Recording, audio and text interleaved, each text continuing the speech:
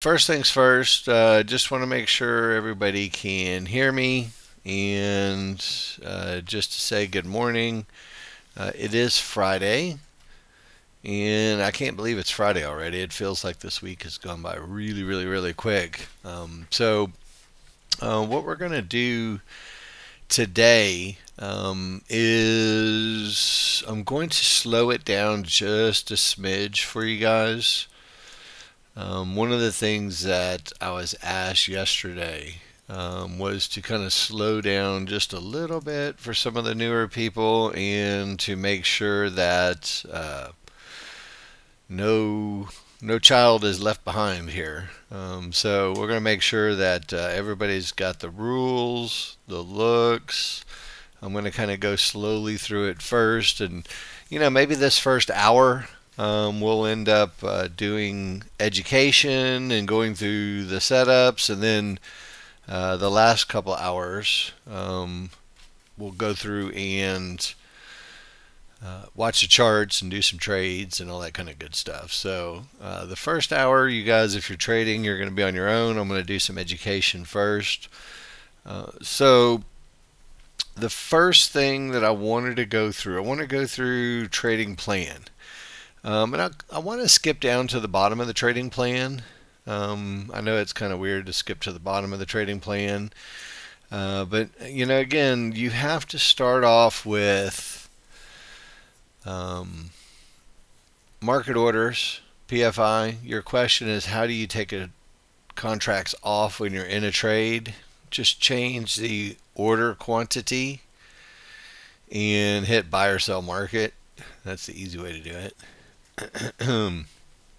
So look, the very first thing that you guys are going to have to start off with is you're going to have to start off with some type of daily goal for yourself. And again, when you have a goal, you usually are doing a good job of working towards that goal. Yesterday we obviously reached this goal very easily. It was a very good day yesterday.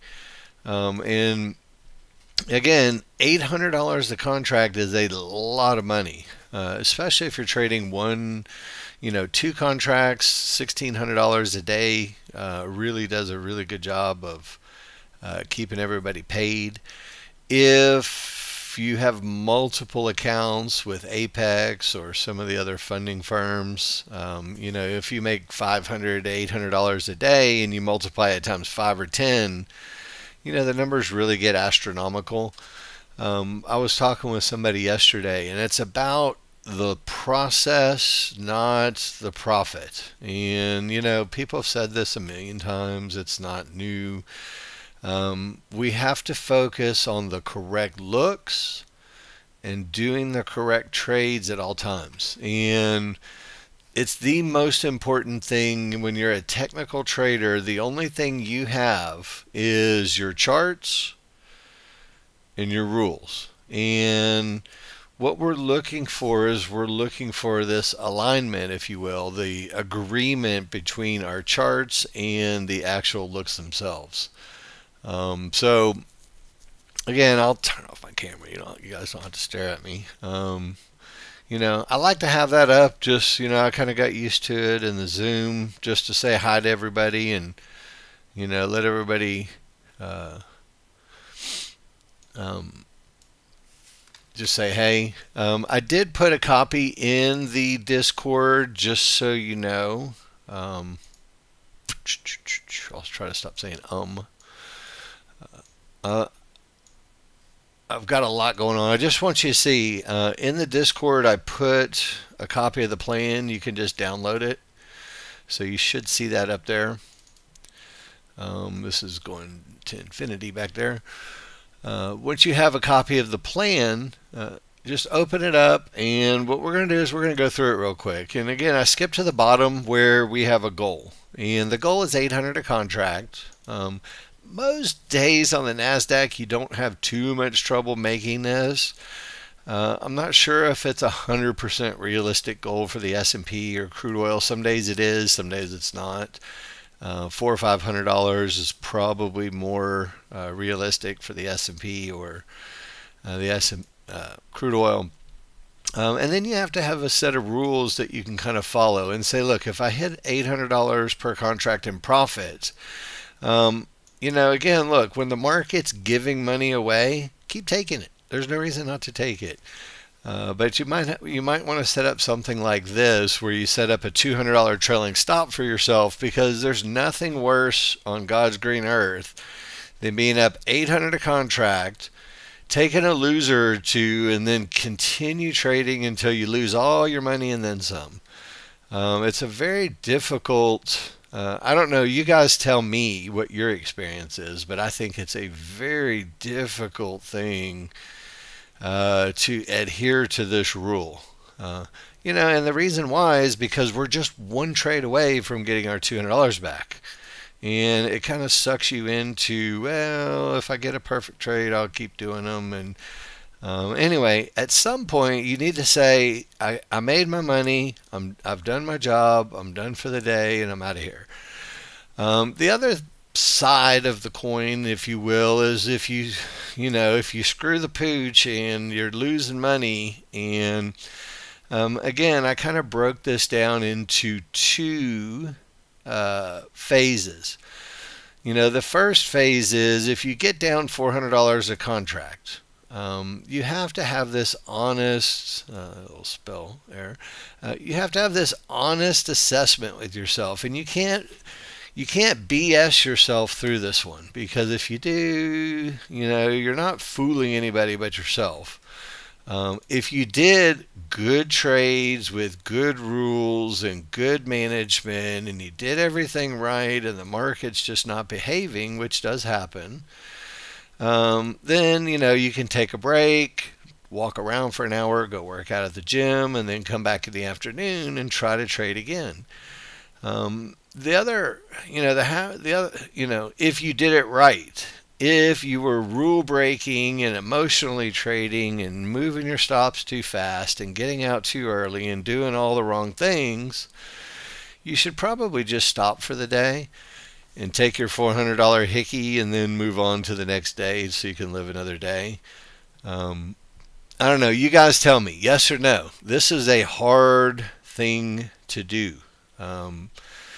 This portion of it right here is the difference between, and again, I'm guilty of this. I've blown out many, many accounts over time doing this, where I just get pissed off or mad and I break these rules. And again, these rules are in place to protect us from us.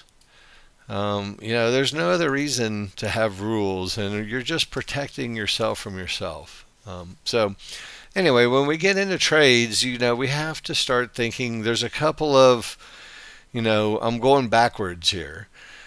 So, again, look, 24, maybe 28 ticks on the NASDAQ is a maximum allowable stop. If you're getting in at the right spot with the right conditions, usually 6 points is enough on the NASDAQ, maybe 7 if you get a bad fill or something. If you start risking, a lot more than that, you're probably not getting really good entries.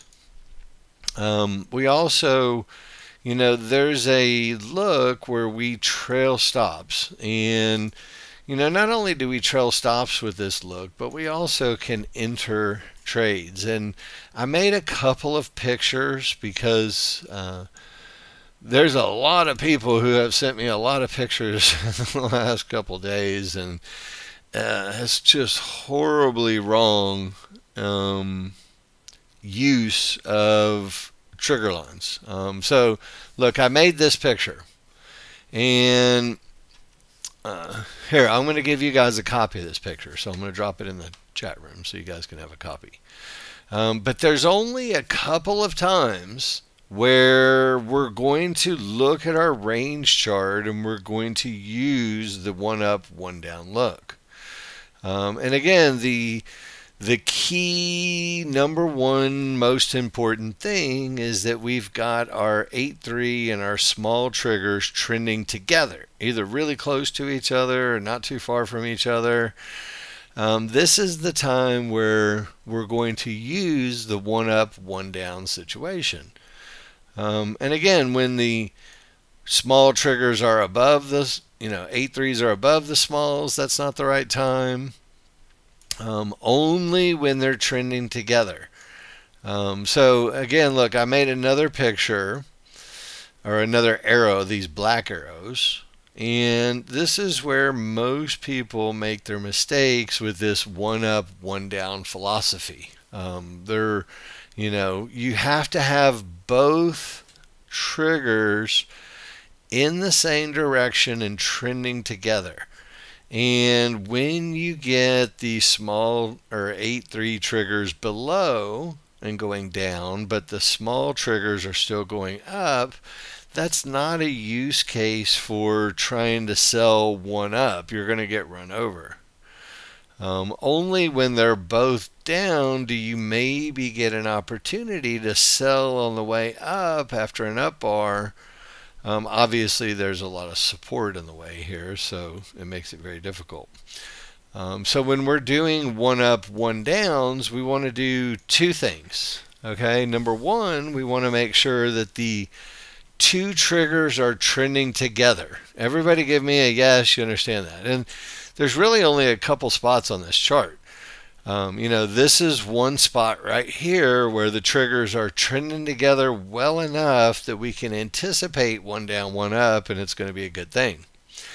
And again, hopefully you can see the spread between these triggers, and it just makes it more difficult.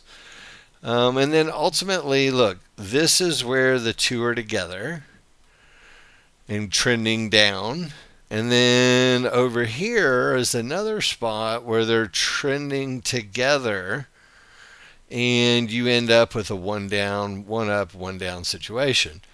And then, again, further along the chart, you can see we have the same thing going to the upside. They're trending together, they're both strong, and then we can anticipate that one up, one down. And I think a lot of people are getting this wrong, and that's why I made this picture. So again, just keep in mind that when you're thinking about either entering a trade with a one up, one down, or trailing a stop with a one up, one down, you really have to have these 8-3 and small triggers trending together. That's the secret. Everybody okay with that? I just wanted to cover that initially because I know that's one of the big ones that a lot of people have really gotten stuck on. It was when to look for that one up, one down. So hopefully that's helpful. Second picture, this is the same thing. Again, if you get an entry, you never know what's going to happen after the fact. If you did, you'd be magical, and we can anticipate what might happen going forward into the future. We're really good about knowing where the market's going to go. Again, when people say you can't predict the future, it's a total load of crap. Yes, you can. You're not always right, but you can predict it. So I had that argument with somebody the other day, like, you can't predict the future. I'm like, yes, I can. I said, that doesn't mean I'm right all the time, but I can predict it. So anyway, semantics. So let's just assume that you bought a high volume area outside the outer bands in a strong trend. And remember what we talked about before. If the market gets outside of the outer bands, that's the super duper flashing neon light for us that the market is going to be in a strong trend most of the time, and it's going to usually make it to the next fibs. So we have two pieces, right? Number one, high volume area to help get in at the outer band, the upper outer band. And then as our two triggers are trending together, notice there's not a lot of room or a lot of difference or spread between these triggers. This is the time where we want to be patient and we want to trail our stop. Again, look, you're getting in here, let's say at the high volume area first, and you'll move your stop below the low pivot. And then you don't move it again until technically you have a down bar and then you have an up bar, and then you can move your stop. And you don't really move your stop again until you have a down bar and then another up bar, and then you can move your stop. And, again, this process repeats itself, especially in a strong, momentum move on the NASDAQ, and you end up with, 20, 30, 40, 50 point trades. So, again, it's really important that these two triggers, the 8 threes and the smalls, are trending together when we're thinking about one up, one downs. And I'm done with one up, one down ideas for the moment, unless somebody else has a question about that. If you do, let me know. If not, the other,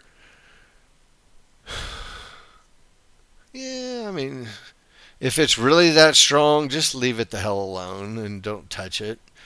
You can if you really want to, but if it's that strong, just leave it alone. I don't know. That's just the easy way to do it. Jose, you have a question about the entry. Okay, which entry is the entry? And I'll answer your question.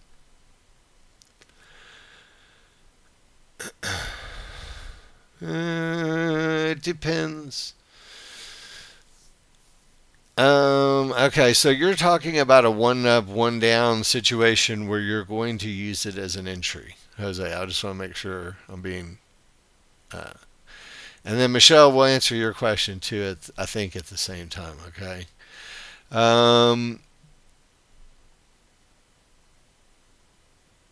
When we're going to do one up, one down entries, the idea, there's a old... I have a picture for you, and it's about 100 years old, and I'm going to pull it out right now, and I'm going to show it to you, and let's see. Oh my God, I hope I have it. Shoot, I don't have it. Anyway, it says buy low, sell high. That's what the picture says. So anytime we're trying to get in, Jose, right, you have a choice, right? As a trader, you have a choice. You can do whatever it is that makes you the most comfortable. Okay, so first things first, we have to, we have to read our charts from left to right. So from left, we're going up. In the middle chart, we're going up. And then on the chart on the right, which is our range bar chart, we're going up significantly. Everybody agree with that? So this is a situation where we have, let me make a picture of my picture, if you will. This is a situation where, in my opinion, and I think the best use case for what we're doing is we're trying to buy on the way down at the area.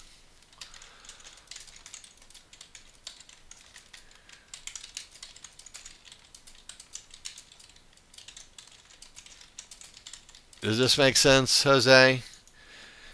And you can buy after an up bar if you really want to.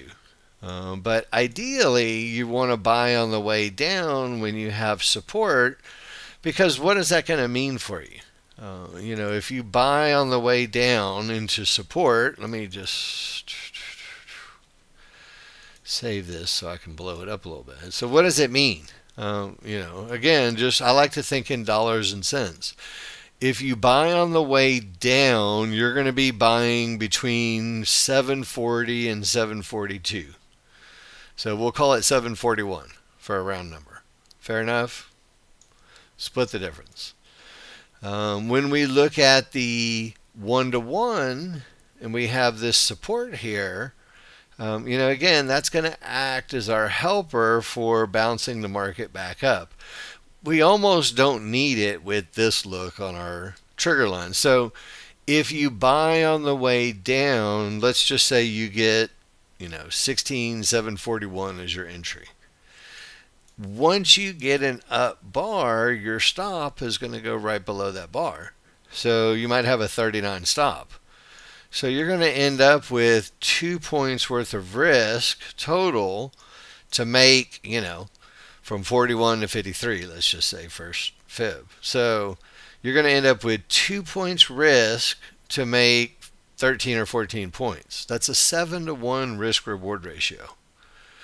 Now, if you were hesitant and you said, I'm not sure, I'm feeling a little puckered, I want to wait for the up bar, then you're going to be paying, the high of the bar probably plus a little bit, so you'll probably be getting in at 46. So you've essentially added $100 worth of risk, and you've also removed $100 worth of profit. So now you're going to make 7 to 8 points in profit for, having 6 or 7 points worth of risk. So you've gone from a 7-to-1 risk reward ratio to 1.2-to-1. So you have dramatically skewed the risk reward profile on this. So again, there's a monstrous benefit to buying on the way down if, just one down. So it's one down into support. And look, I want to go back just for grins and giggles, guys. In the year 2004. So I want you to understand when this picture is from. This picture is from 2004. It's 2024. So we're 20 years later. Our trade number 7 back then was a momentum continuation trade that broke a 1-to-1, and we would buy or sell a pullback to the 1-to-1 with strong small triggers. So this trade that I'm teaching you now today, buying a pullback to a 1-to-1 with strong triggers, is the exact same trade we taught 20 years ago. Literally 20 years ago. So I didn't just pull this out of my ass last week and say, oh, let's come up with some kind of new something. It's 20 years old. So we're actually, again, I think now with our market flow and our dynamic Renko bars and the way we've got our synthetic triggers and everything that we have now, it's the same trade, but it is a hell of a lot better now than it was in 2004. 2 bars down, Carl. So if you were to make a second bar down, where that little box, so when we get the little box that surrounds the range bar. So if you're buying on the way down and you have to have one down, one up, then you put your stop down here where that box is. But the really cool thing is that once it starts going up and that box starts to shrink on your position, you can reduce your risk, and then eventually it closes up and you've already got your stop one tick below. So you okay. You're talking about this box right here, Mike. So when it's one tick away from, so once the box gets, so look, it starts out as a bigger box, right? So you have the potential to go down or up. It could be 21 ticks on either side. So once you get to one tick away from a new bar, the box will turn red. And again, it might happen so fast. So like right now, let's just say hypothetically you were going to go short. And you were going to have your stop above the box. Carl, you see what I'm saying right here? So let's say you were going short and you said, if I get another bar above, then I'll be out of my position. And then if it starts going down, you can start to pull that stop down behind the box. Anyway, that's just giving you, I'm not saying go short here, I'm just saying that's kind of a visual on how your stop would be placed. And then if it does go down, obviously, then you can pull it down. So is everybody okay with this one up, one down situation? Again, I spent a lot of time talking about the look and the trigger lines and why it's important to have the correct look and the trigger lines first. And then, again, having an area to help the trade is super, super beneficial. And trying to see.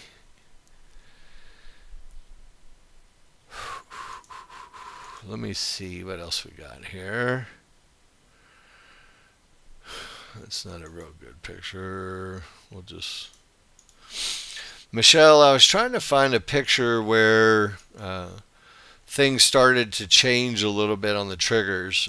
This is another example of a one up, one down situation that, again, let me blow this up so we can go really slow with it. Look, I think the one down, one ups are so freaking easy. You just have to be ready for them. And that's really the key, is being ready and being able to say to yourself, hey, I've got momentum and I'm ready for this position. So again, look, when you're watching your dynamic Renko bar chart, I think it's moderately easy to see that we break through a fib and we've got a lot of strength to the downside at the low. This is where you have to go assess your trigger lines over here and ask yourself the question, do we have the small triggers and the 8-3 triggers trending together? And if the answer is yes, and you've got Fibonacci resistance, and this is the big key over here. If you don't have resistance, it's really a little more difficult to do this trade. Not that you can't do it without resistance, it's just, it's better when you have resistance helping a short position. If there's no support. Well, it goes without saying, Jose, hopefully, that if you're going to take a trade, you're not doing it into a support that holds. This is kind of 101 stuff that we, talk about every day in Mark's class and the basics. We do not want to trade into any Fibonacci based indicator that may reverse the market, because think of it as getting on the bus and you're headed to downtown. Okay, so you're uptown and you're headed downtown on the bus. Well, if you get on the bus in uptown and say take me downtown, you're going to be fine.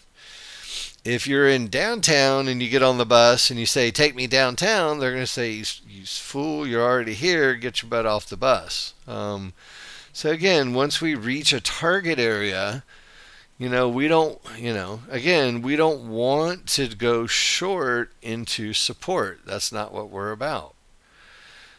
We don't want to go short into support with prior divergence lows. So again, it's really important that you guys are paying attention to the areas on your charts and making sure that you're not trading into those things. Now, this picture also leads me to the next trade setup, which is if you have a termination condition that may very well stop the market, this is where we start looking for the white paint bar trades. We're trying to find one of two trades at the top or bottom. And I don't know which one it's going to be. It's, It could either be a white paint bar trade. So it depends on, again, the market's going to give you one of the two, usually. So sometimes it's a white paint bar trade right off the top, and that's totally fine. And then sometimes the market's going to just jump a little further, and you're going to end up having to do a high volume area trade where you don't get the top or you don't get the white bar for whatever reason, and you're buying or selling pullbacks to high volume lines instead. And again, the high volume line is the high volume area of the white paint bar. So again, it all goes together, but sometimes you don't get a fill because it jumps so quickly. Does that make sense? Sometimes it's so darn fast, so you're like, oh man, I missed it. Well, if you get a pullback to the high volume area, that's going to be a good opportunity for us. For example, let's just say hypothetically that you were looking for a top on this market. Maybe you were, maybe you weren't, I don't know, it doesn't matter. And then you said to yourself, you know what, this white paint bar down is not quite what I'm looking for the rules. And the reason why is because the white paint bar itself happens and the 8-3 triggers are physically above the small triggers. So that's not a white paint bar down that we're going to be looking to take short trades with. Right? When we have a white paint bar down, we want one like this, where we have a white paint bar that has the 8-3 triggers already below the small triggers. Does that make sense? So it's a very different look. Again, look, this is another white paint bar that whenever you get a white paint bar from a top or bottom, just ask yourself one question. What's the comparison between my 8-3 triggers and my small triggers? And it's going to answer, this is a 34 range chart, but same concept. So again, every time you get a white paint bar, ask yourself this one simple question. It's going to answer everything you ever need to know about it. If a white bar down from a top happens, what is the location of the 8-3 triggers versus the small triggers?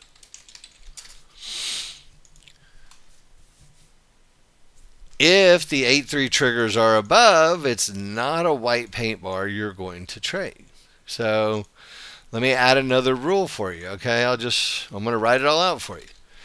If the 8-3 trigs are above the small, there will be no short trades, but you may sell the HVA line later if the triggers agree. So you don't necessarily give up on a trade, but you're not selling the white paint bar. Does that make sense? I'm going to give you guys this picture so you can save it for your own lessons. So what happens is, again, look, I'm just going to scooch it forward a little bit. Eventually, the triggers get below, and then you get, a high volume line that you may decide to sell because the triggers are down. You may or may not, but anyway. And then ultimately, if you get a white paint bar down, this is the more preferable white paint bar where we have the 8-3 triggers below. And you can ask yourself the same question off of the low. So, and again, you have to be, the one thing about moving your chart too far to the right is you cheat. So, look, when I move this, man, I sure wish that Grammarly would go away. There we go. So, whenever I move this to the right edge of the chart, and I get a white paint bar up, I ask myself the same question. Where are the 8-3 triggers in relationship to the small? Do I want to go long with that look? And the answer is unequivocally no. So notice the difference over here. Look at, I'm going to circle this white paint bar. You see the difference in this white paint bar to the left? This white paint bar is above the 8-3 triggers that are crossing up, that are above the small triggers. So that's a white paint bar that if you were looking for a long, you could probably take advantage of. And then as we go forward, you know, again, look, just location of the white paint bar relative to the triggers. And then here we go again.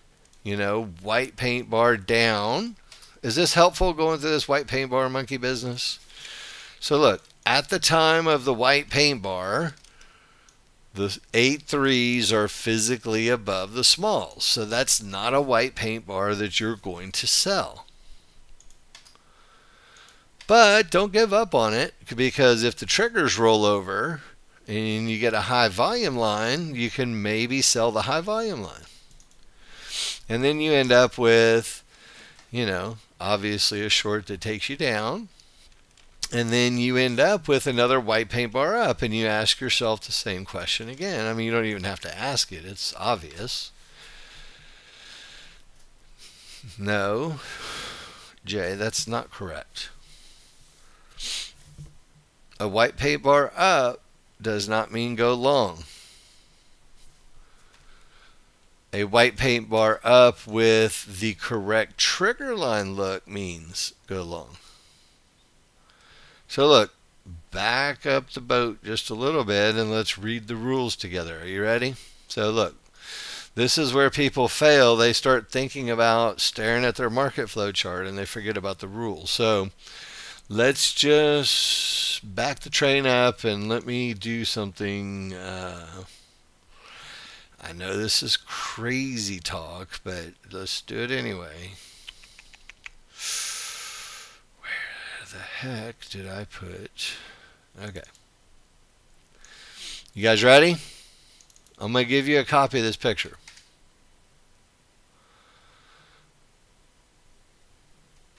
I know everybody with a penis hates this. They're called directions. Half of you without a penis hate this. You know, half of women day traders don't like to read directions too. So I'm not excluding all the women out there, but most men don't like to read directions. They just say, fuck it. I see a white paint bar. Let me just trade the shit out of it and see what happens. I'll figure it out later. Tell me if I'm wrong, but I've done this for too long. All right, here we go. Back on track. Rules, rules, rules. So let's read the rules together. Let's make sure we understand them. If you're going to do a white paint bar trade, the charts that you're looking at, meaning large dynamic Renko bar chart, medium dynamic Renko bar chart, range bar chart, all of your charts must have a good top or good bottom. So the number one rule is you must have a termination condition that you would bet a small body part on. And you'd say, you know what, you can take the end of my pinky off if that doesn't hold, because I'm pretty sure it's going to hold. So start with the ultimate look for it should hold and I'd bet on it. Then you have to make sure that your trigger lines are not strong against you. Does everybody know what strong trigger lines look like? Let's not guess. Let's just look at the trading plan. For example, I'll open up this picture. This is where you have some type of divergences and terminations on a small chart, and if you go short, you're doing it against strong trigger lines up on the big chart, and you're going to end up losing your position. So it's imperative that you're not just staring at a range bar chart and a small chart. You must have all three charts at a key area that you have a very good possibility of holding.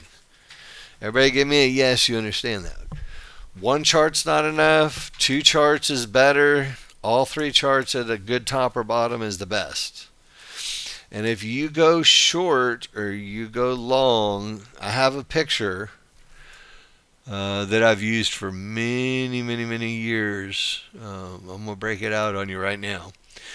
If you go short against strong triggers, that's what we call How to Commit Financial Suicide in One Easy Step. I wrote a book.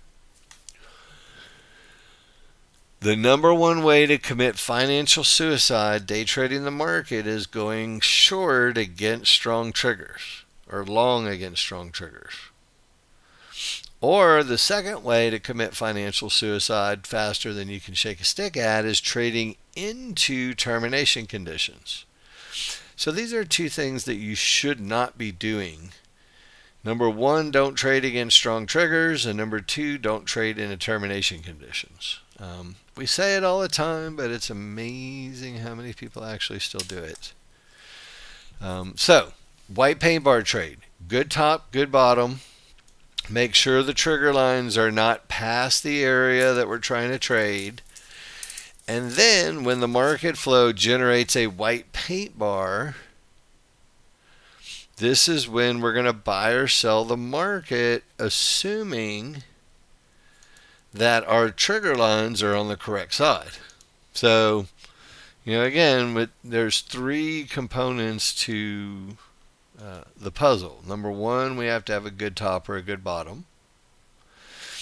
Number two, we want to make sure that our range chart triggers are correct.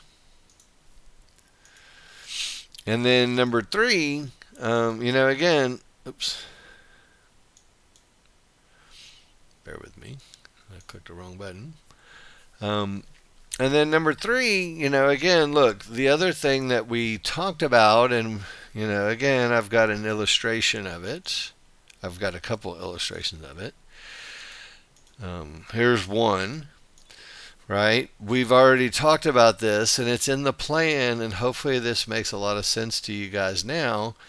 When you're at that bottom, and you want to go long with a white paint bar, you're going to assess where your 8-3 triggers are in relationship to the small triggers.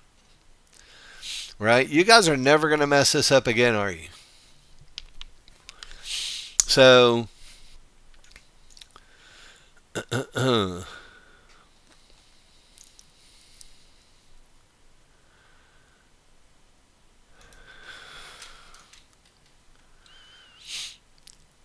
second.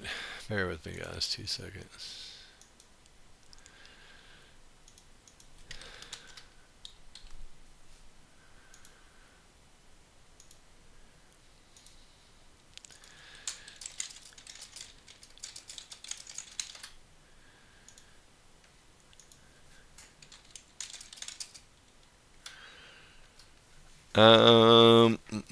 Sorry, somebody messaging me.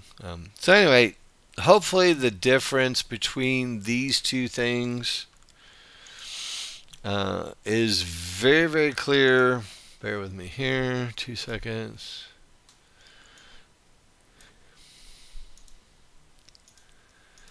I just got to send a message here.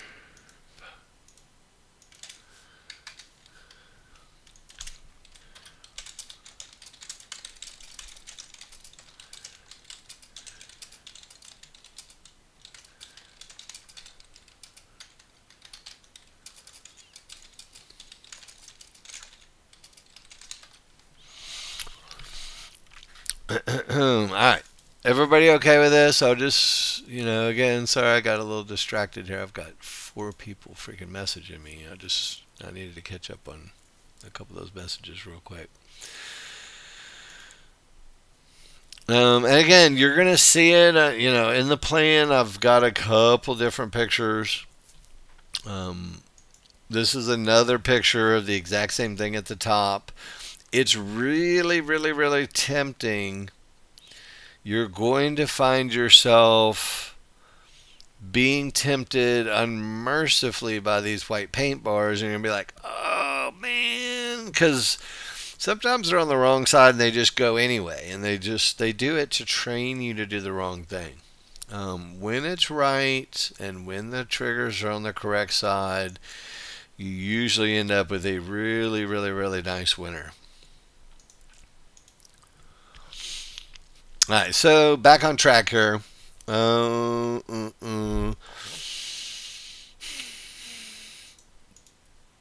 just want to see what this picture is. Again, there are certain looks that we have on our larger charts that are going to be more beneficial than others.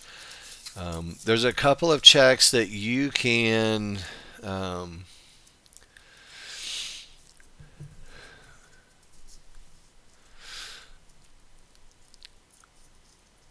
yeah, that's exactly right. Ham, we don't even really worry necessarily about the range charts until we're in a position on the other charts to even think about them. So that's why I put my charts to be like this. Look, I've got these two charts up and running, and just to kind of give you obviously the market's going crazy here, and we'll get back to it here in a minute, but I just wanted to show you just kind of a picture of what I've got for my charts. And, I think it's really important that, look, these are the two main charts in my main straightaway, can I say that? Vision. Because these are the two, base charts that we've always used, and these are the two that are right in my vision.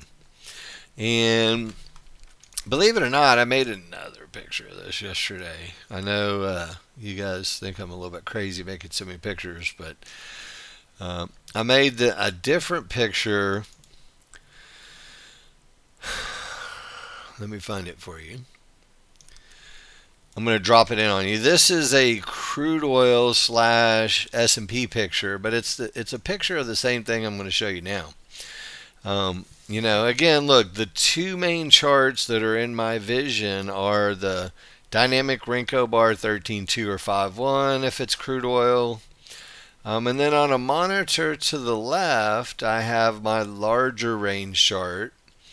And then on a monitor to the right, I've got my smaller range chart.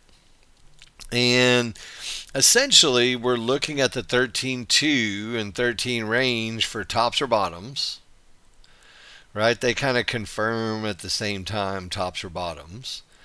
They also, the 13.2 and the 13 range are good for trend trades. If we make a good top and we start really trending down, then we're going to look for trend trades, and that's where we can kind of peek over at our range bar chart and see if the larger range chart helps our trend trades.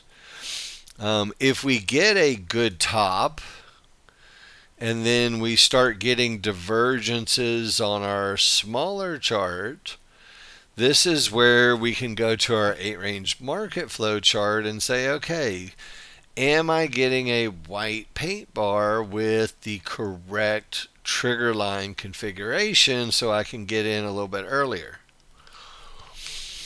And it doesn't take away from doing trend trades later. It's just it's right at the tippity top edge is where we're looking at that smaller market flow chart. And it's the same thing when I look at the NASDAQ. I'm looking at, again, we hit big fibs up here, so once we hit big fibs, I would start looking at all of my charts and saying, hey, at what point, does the 21 range chart help? So, if these two charts don't get to the right spot, then I don't need to look at this chart or this chart. Does that make sense? hopefully. So again, look, a good example of having the two charts get to a really good spot. So now that I'm at a really good spot and I've got, fibs and I've got divergence and I've got lower divergence over here on this chart, this is the time where I have to go look at my range chart and say, hey, what happened? Right? So again, I have it on my other screen, but I'm pulling it over here. So look, at what point did I have the white paint bar that fit the rules? 10. Jose is the answer to your question. 10 days back on all my charts. So look, we had the area. And remember the little lesson that we just did on the white paint bars? So first white paint bar down, give me an assessment of the 8-3 triggers versus the smalls. That's not the look we're looking for to go short, is it? Not at all. So the market messes around, and then we ask ourselves the same question later. The next white paint bar down, do we have the right trigger line configuration to go short? Hell yeah, we do. So, again, what was that worth? I don't know. 15, 13 down to, before it even blinked, it was only worth 40 NASDAQ points. So that's a really good example of a white paint bar short from Fibonacci resistance with everything on the correct side. Now, we didn't take it because I'm going slow as Christmas teaching it to you. But now that you know it, but here's the other thing. Are you ready for this?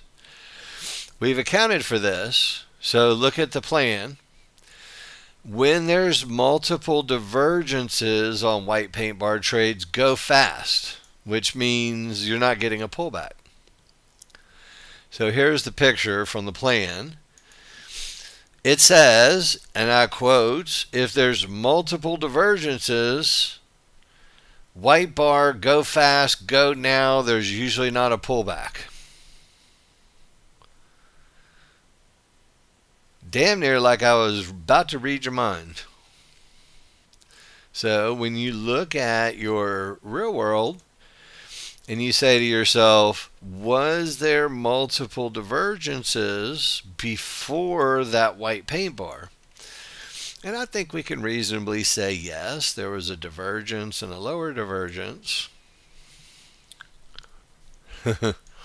Well, look, this is not something that's going to be naturally intuitive to you immediately. Every single person who's gone through my lessons and learned this methodology, it takes weeks and weeks and weeks and weeks and weeks of work, and you still are going to miss a lot of trades. Just because you're going to go, is that my... And then you're going to be like, mother scratcher, that was. And it's too late. Yeah, you have to have your plan bulletproof and ready to rock and roll, or else you're going to end up missing a lot of trades, and it's okay. The NASDAQ, look, the NASDAQ creates 40 trades a day most days. 40.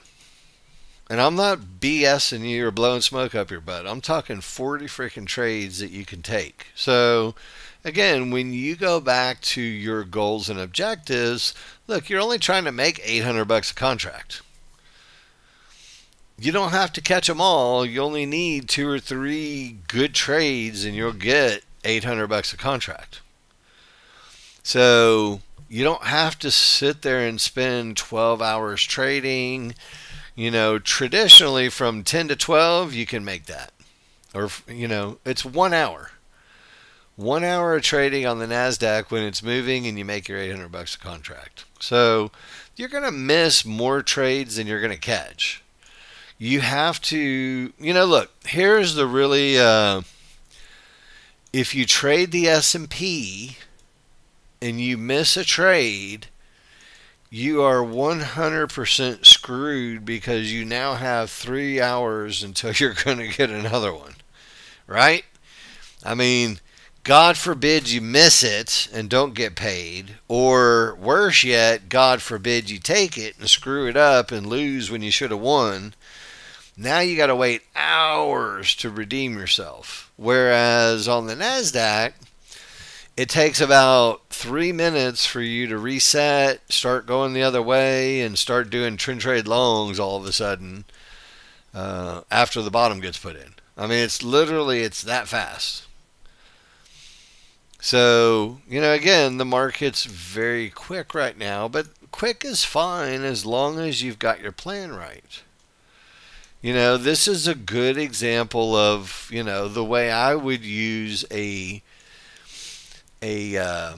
34 range market flow chart to help with a trend trade long. So one of the things that I really dig, and you guys will too, remember we talked about, let's tie it all together now. Remember the trigger line configuration that we like to see for one up, one downs. Right? We want to see these things trending together, strong, etc., etc. Right? So again, we got a really good look trending together strong. When we get a pullback, a one down, right? We're asking ourselves, do we have an area where that trade happens from? And again, for us, mid-band and large triggers is a trend trade spot. So yes, do we have a spot that we could buy with this much momentum on our big chart, hopingly propelling us to the upside? So let's see what Jeremy did. All right. So Jeremy, you bought the bottom with an HVA trade. And you were very happy. You made a bunch of money, which is fantastic. And then you skipped the trend trade. And again, it's not about what you miss. It's about what you get. Just because he missed this trend trade, it doesn't matter. There's going to be another one that, there's going to be more trades that are coming in the next 10 minutes. I promise. There always is. So, again, look, just to recap the educational portion of what we're doing today. Very simply. Right? So, trend trades are still trend trades. Nothing has changed on that. The only difference when we're looking for a trend trade is we're going to try to buy at the exact spot if we have a very strong 34 range, one up, one down look. And again, we spent a lot of time on these triggers, making sure that you guys are competent in your reading of the two triggers when you're going to do a one up, one down look. So hopefully everybody's okay with this, right? So again, strong triggers, one up, one down. We'll do trend trades. Everybody's okay with that, hopefully. The second one is 34.5, or whatever, your big, medium, and small charts all put in a termination condition. And then the most important thing that we talked about was making sure that the white paint bar is on the correct side of your 8-3 triggers, and your 8-3 triggers are on the correct side of your small triggers. Hopefully a very valuable lesson for you guys. It's going to keep you from doing the wrong trades too early, getting stopped out, only to be puckered up and then watch the real trade go without you.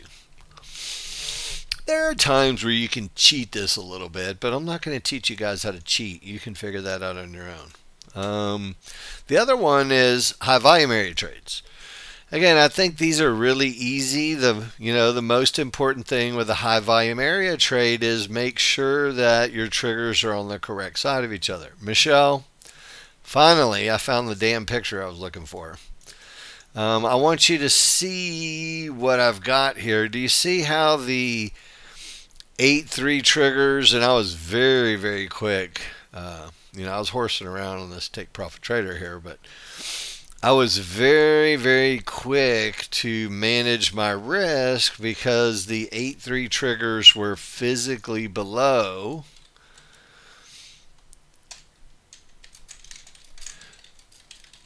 And it's a very weak look. And, again, it's not that you can't take a trade. It's just you have to really see the continuation right away, because if the 8-3 triggers get on the wrong side, that's not the most favorable look for what we want. So again, that would be a situation where you would manage your position much tighter. Look, you wouldn't want to give it this much room. You'd want to give it this much room. I'm glad I finally got to that picture. And then ultimately, look, HVA breakouts. I love these things in the right situation, right? When we get the market put in a bottom and we're trending up a little bit, and, there's a high volume line we're not going to go short with because the triggers are wrong. However, if we break above it, it usually becomes support, and we're going to use it as support to propel us to the upside or downside. So a high volume area is not only a good spot to trade, but it's also a good spot to watch for breakouts. So, and then ultimately, remember, we've got one up, one down trade setups. And, for the last 24 years, 20 years plus, nothing has changed. If you're going to buy a one down, make sure you're doing it into some semblance of support, fibs, mid-bands, one-to-ones, something to help you define that area a little bit. And yes, it's going to be fast. So, if you are really slow on the draw, you may not be a NASDAQ trader. Trading the NASDAQ takes months and months and months of practice. Once you actually get good at the NASDAQ, I don't know if you can ever go back. I would literally have to train myself probably for a month to slow down and learn how to be extra patient. The nice thing about the NASDAQ is when you lose in about 3 seconds. And when you win, it only takes about 2 or 3 minutes to win. It's really, really, really quick, instantaneous feedback on what we're looking for. Okay, so I recorded that session just so that way you guys can go back and play that back. I'm going to stop it there, and then we'll record again, but I wanted to get the lesson part of it recorded.